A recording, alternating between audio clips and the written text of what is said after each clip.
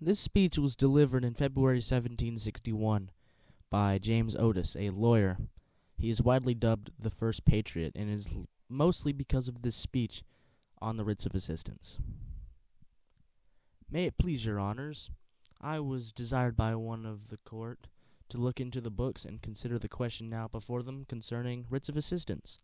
I have accordingly considered it, and now appear not only in obedience to your order, but likewise in behalf of the inhabitants of this town, who have presented another petition, and out of regard to the liberties of the subject.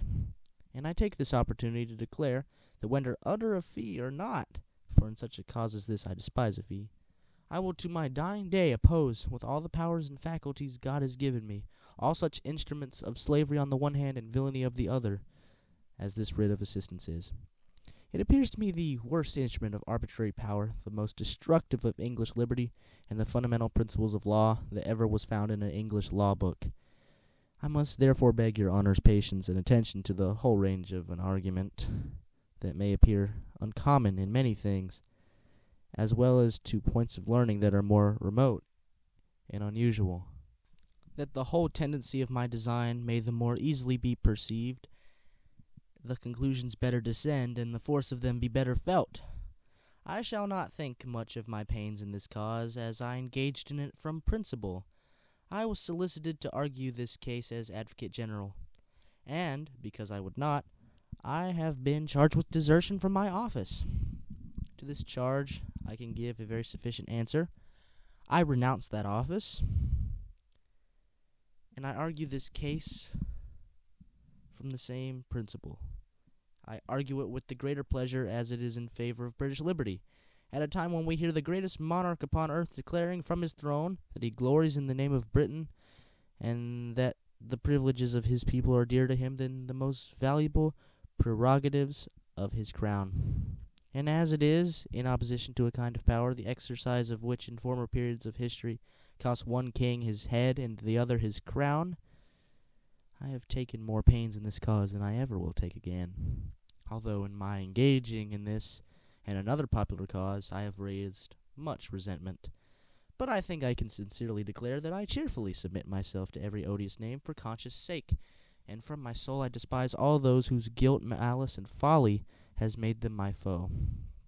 Let the consequences be what they will, I am determined to proceed. Now, the only principles of public conduct that are worthy of a gentleman or a man are to sacrifice estate, ease, health, and applause, and even life, to the sacred cause of his country.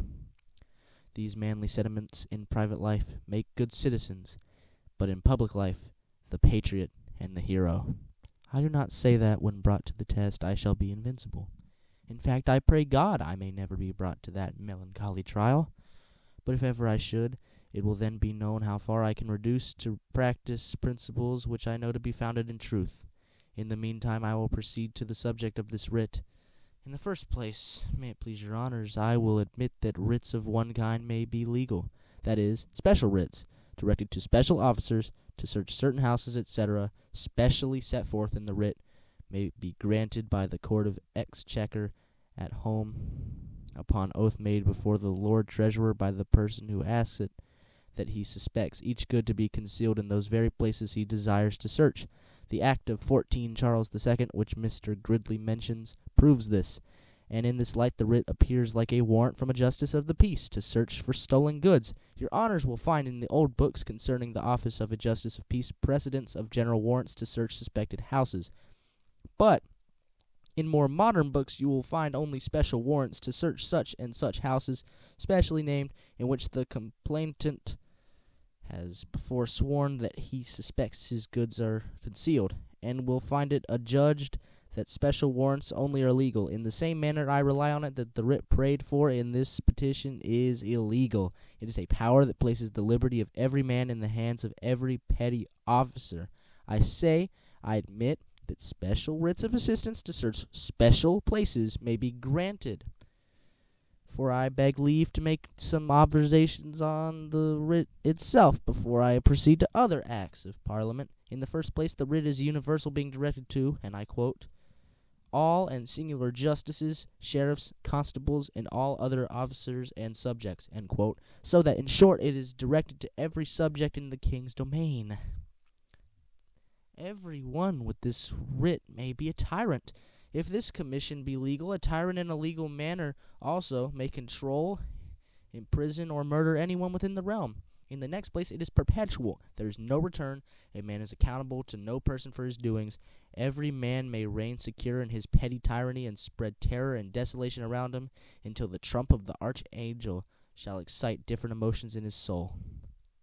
In the third place, a person with this writ in the daytime may enter all houses, shops, etc. at will, and command all to assist him. Fourthly, by this writ not only allows deputies, etc., but even their menial servants are allowed to lord it over us. What is this but to have the curse of Canaan with a witness on us, to be the servants of servants, the most despicable of God's creation? Now, one of the most essential branches of English liberty is the freedom of one's house. A man's house is his castle, and whilst he is quiet, he is as well guarded as a prince in his castle. This writ, if it should be declared legal, would totally annihilate this privilege. Custom house officers may enter our houses when they please. We are commanded to permit their entry. Their menial servants may enter, may break locks, bars, and everything in their way, and whether they break through malice or revenge, no man, no court can inquire. Bare suspicion without oath is sufficient.